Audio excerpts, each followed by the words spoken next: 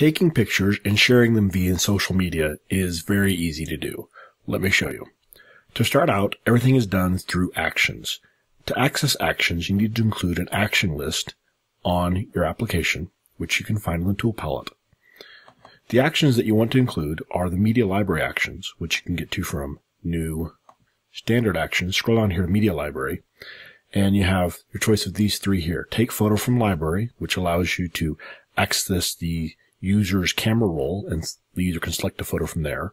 Or take photo from camera, where the user will be presented with their camera, and they can snap a photo, accept that photo, and send it back to your application. Or show share sheet. Show share sheet is the action that lets you share photos and text via social media. In this demo application, we have the take photo from camera action and the show share sheet action. These actions are assigned to these buttons down at the bottom here. So we just select the button. We see the first property here is action. This one says take photo from camera, and the other one is show share sheet. There are events on these actions. So when the user taps this button here, it invokes that action, the take photo from camera action, and that action has an event on did finish taking. And if you were using the take photo from library action, it would actually have the same event. And in here, all we're doing is taking the image that were passed back from the camera, and we're assigning it to the bitmap on our form. And that way we just are giving the user a preview of it and persisting it until the user taps the next button.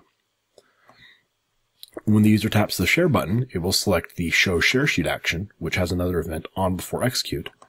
And in this event here, all we do is take that bitmap we persisted down here, and we assign it to the bitmap property of the share sheet action.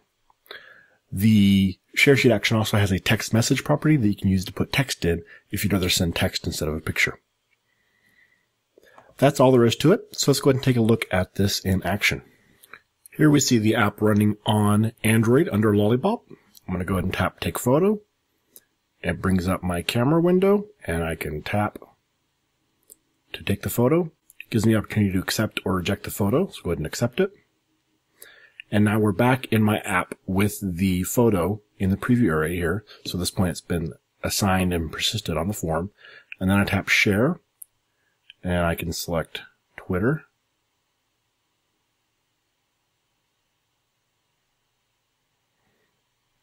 And then it attaches it to a tweet for me to compose.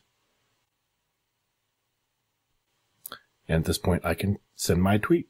Here it is running on an iPad mini under iOS 8. So I'll tap Take Photo. Since it's the first time running, it's going to prompt me for permission, so I'll go ahead and allow. Brings up my camera.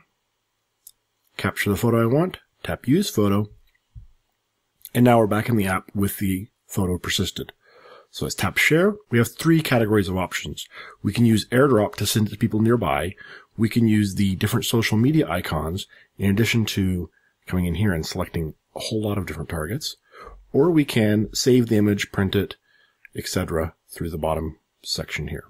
So let's go ahead and send it via Twitter. And we'll say hello from XE8. And that would send out the tweet with the image attached. This has been a brief overview of capturing and sharing images with XE8.